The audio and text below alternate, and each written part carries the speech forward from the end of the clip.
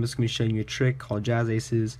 I've seen a couple requests for me to put this on my channel, so I figured today I'll do that. So in this case, I'll show you I have 4 random black cards, and as you also can see, I have the 4 aces. Now I'm going to be leaving the ace of spades on the table for now, and I'll show you I have the ace of hearts, ace of clubs, and the ace of diamonds, and I'll take these, I'll lay these on the table, and I'll be using the black cards just like this. So as you can see, I'll take the 1, 2, 3, 4 black cards, and I'll take one, put it on top of the ace over here.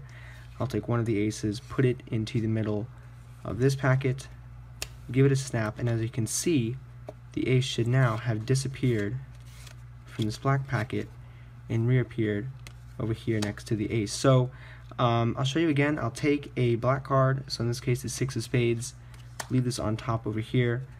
I'll take another ace, put this on top of, or in the middle of the 4 black cards, give it a snap.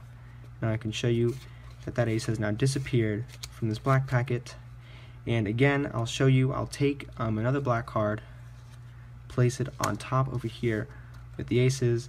I'll take the last ace, put it in the middle of this packet here, give it a snap, and as you can see, that ace has now disappeared from the black packet. So what I should have done is replaced all these black cards over here with the other 2 aces. So this is the trick, guys. Hope you guys like it, and if you want to learn how to do it, don't forget to stick around for the tutorial.